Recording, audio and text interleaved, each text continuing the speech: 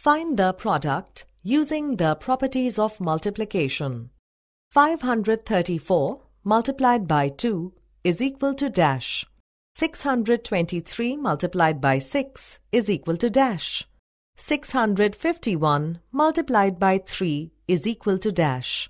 323 multiplied by 9 is equal to dash. Let's solve the first problem. 534 multiplied by 2 is equal to dash.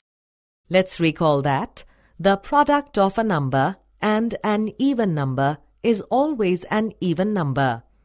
534 multiplied by 2 is equal to 1068. Let's solve the next problem. 623 multiplied by 6 is equal to dash.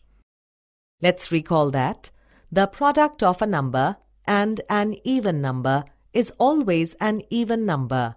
623 multiplied by 6 is equal to 3738.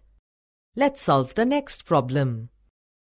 651 multiplied by 3 is equal to dash. Let's recall that the product of two odd numbers is always an odd number. 651 multiplied by 3 is equal to 1953.